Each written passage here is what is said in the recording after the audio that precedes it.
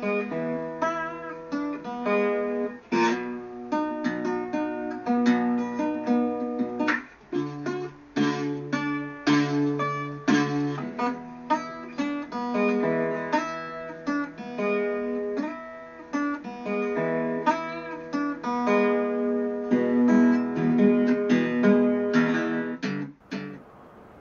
click on firmware 0520 in your download area. Double click on that. It'll say latest firmware file for Zino. We now want to do the controller, which is the HT016B RPBO1.6. Okay, what's going on in there? Okay, we've got the update tools. Are we good there? What we got? Update tools and the HT016B updater. We've already put the driver in, so let's go with the updater. There we go. There's the HUBSAN logo. Now then, what happens now is that it cycles through and you come to this area here. We're not going to auto continue, because once you get to this point, so now what you do is you open up your controller cell phone bay, keep it open with what, a screwdriver or something. Okay, between pins 1 and 2 on the left hand side, take a piece of foil and you short them out. In other words, you're making a jumper. Then once you've got that done, you turn on your unit, the controller, by holding this down. See, and it's sequencing through there on the LEDs. Then they take the other end of this and you plug it into your computer. Once you plug in the USB, there you go. Did you hear that noise? Telling you that you've got a connection. So this controller is now connected to the computer, and on here you say continue. Go to this here 970 image, click on that, right click on that, then click on where it says image there and just open it, which will take you to this area here. Now if you look up here, it says you're disconnected. So press reconnect and see what happens. There you go, we have a connection. You know that because this light has turned green. That means we've got a connection and we can do the burn from this hardware update down onto the controller. So you press burn. Do you confirm this operation? Yes, we confirm it.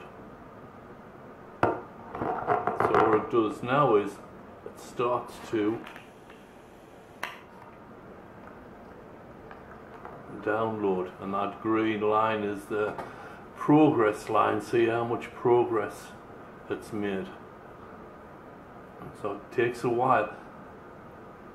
I think initially it takes off the information on the controller and it puts in new information. This is the new information and update that's put in.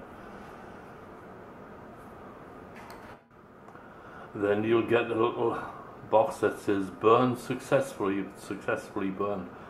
And what you can do then is there's a little box here that says verify. So click that and just verify that everything went through alright. Shouldn't it? Alright, so now it says verify OK. You close that and you exit this program.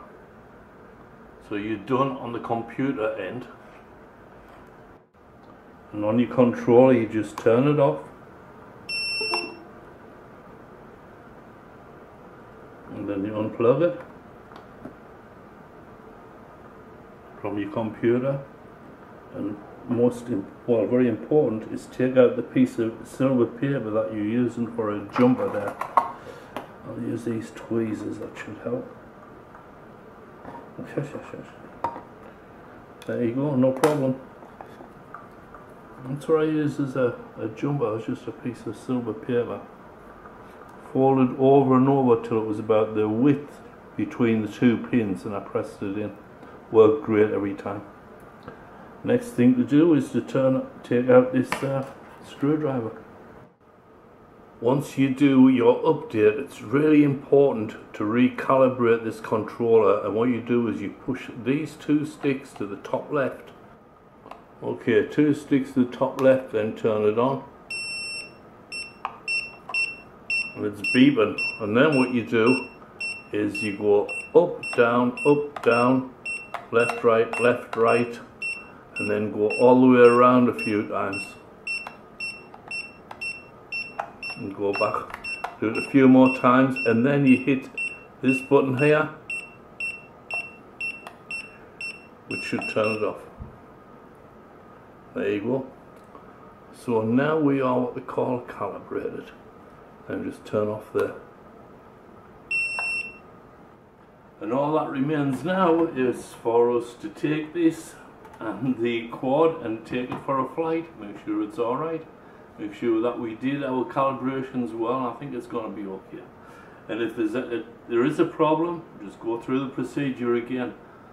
I'm not that impressed that you buy a quadcopter and you've got to do all this stuff, which is if you were a newcomer, I think it would be a bit overwhelming. I'm used to all this stuff.